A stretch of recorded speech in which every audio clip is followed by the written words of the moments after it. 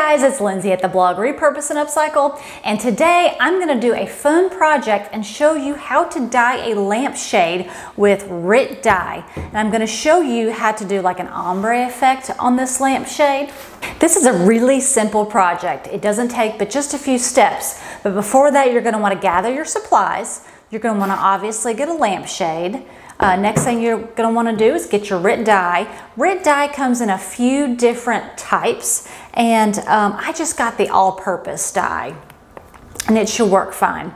The next thing you're going to want is a big bowl. You're going to want a bowl or a bin large enough for you to be able to fit this inside of it, however deep you want to dye whatever you're dyeing.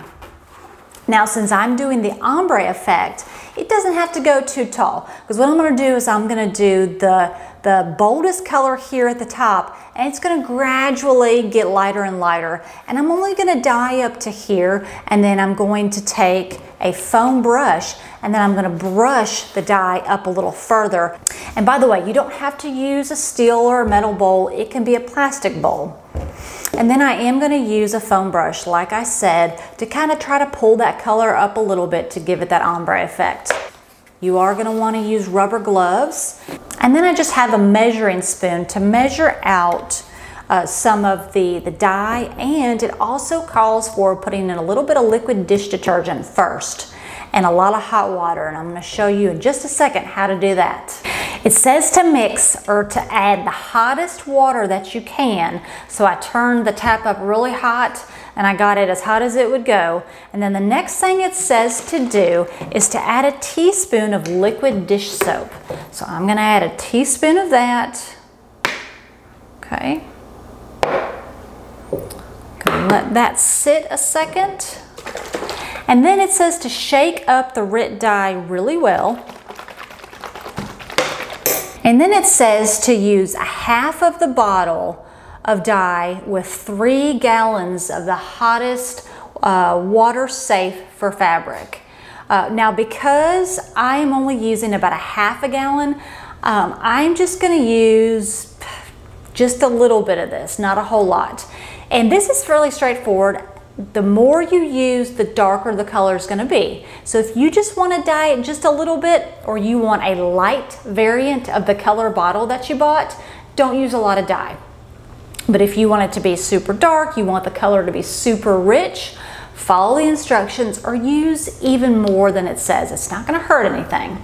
So I'm just going to pour a little bit of dye in here until I get the desired color I want.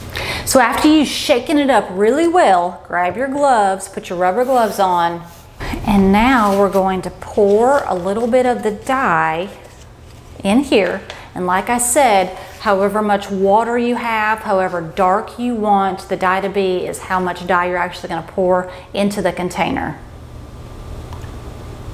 Okay, so now I just have a plastic fork, and I'm going to mix it really well.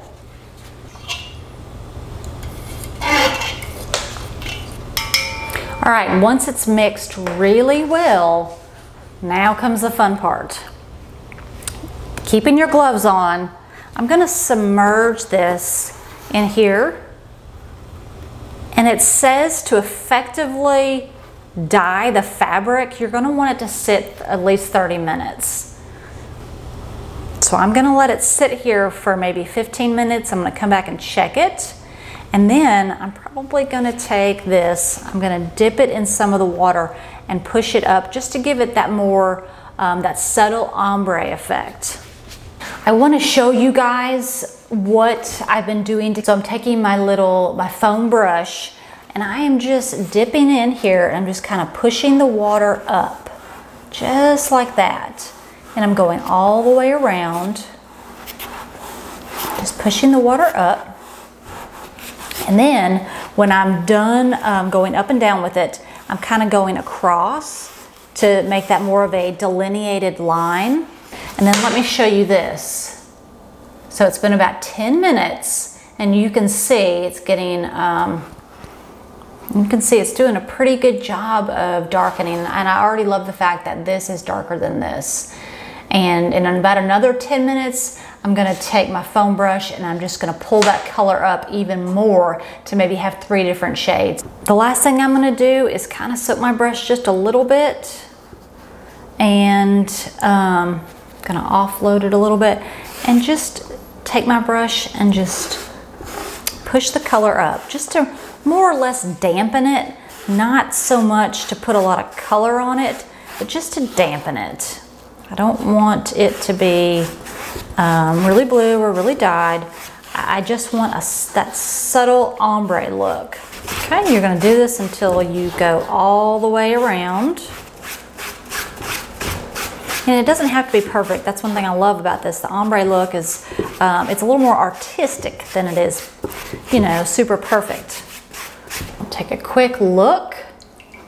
It's looking good. It says once you reach the desired color to run it with cold water until the color runs clear and then sit and let it dry completely.